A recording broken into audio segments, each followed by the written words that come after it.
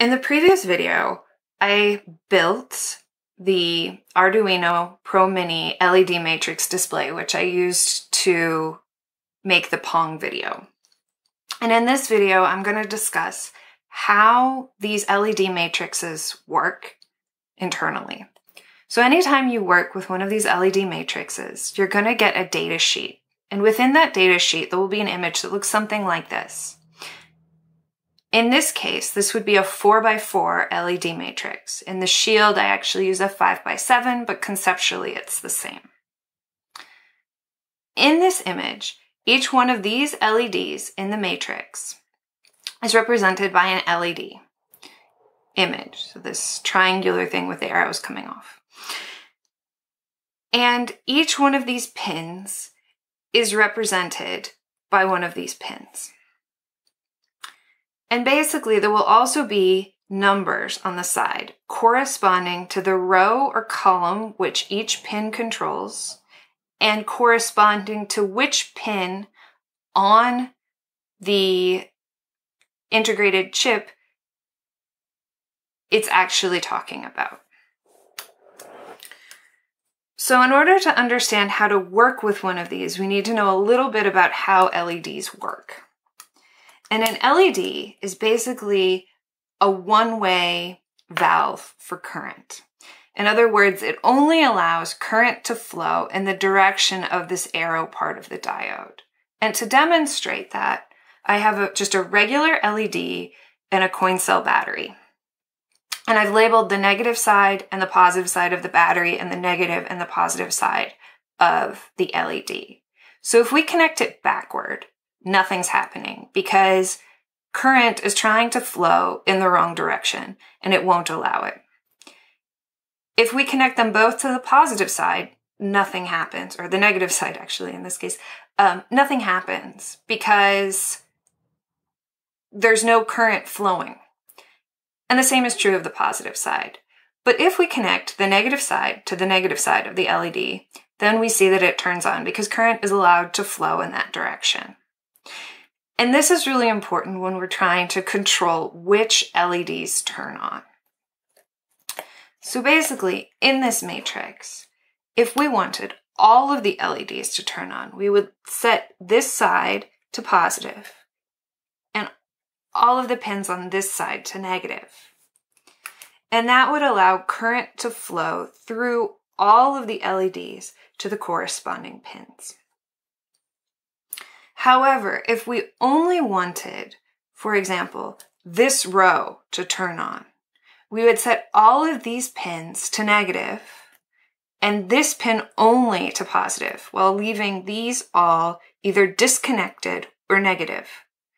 That would allow the current to flow from this positive through each one of these LEDs to the negative side. So then, for example, if you wanted the diagonal to be illuminated, what you would do is by controlling each one of these, so for example, only this LED, we would connect this part to positive, this part to negative, and connect each one of these to positive and this to negative. So plus, minus, plus, plus, plus, minus, minus, minus. And that would cause only this LED to be illuminated.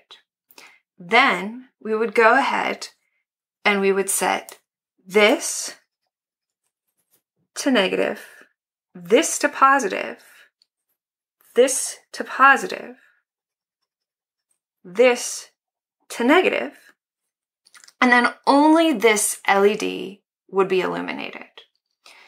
And we'd continue on setting this to negative, this to positive, this to positive, this to negative, to illuminate this, and so on, until the entire diagonal had been illuminated with one flashing light each time. Now, if this happens fast enough, then your eye doesn't perceive it as blinking, but rather perceives it as on, because Just like the settings on a camera, if you take a very slow image of a car on a highway, then you can see the lines of the headlights. Similarly, your brain can't interpret the light flashing that long, so you have persistence, what's called persistence of vision, and you only see it as on. And by doing that, we can create any combination of on or off LEDs in this LED matrix display. So there's one more thing that you actually need to know when working with these in your Arduino or any other microcontroller. And that is that LEDs have a maximum operating voltage and current. And if you exceed that, then the LED will explode, which is really bad, or it will burn out. It will die in some way. So in order to prevent that, frequently you'll see an LED in line with a resistor. So your LED will have either a resistor before or a resistor after. It doesn't matter. And that makes it so that the voltage drop across the LED is the correct amount for it to operate in a happy state. So that's why in this LED matrix display, I have the 5 resistors on the back. So that could be represented like this. And that allows each one of these LEDs to operate at the correct voltage with the correct current. So I hope that explains why this whole thing works the way it does and a little bit of how you would program it in your microcontroller.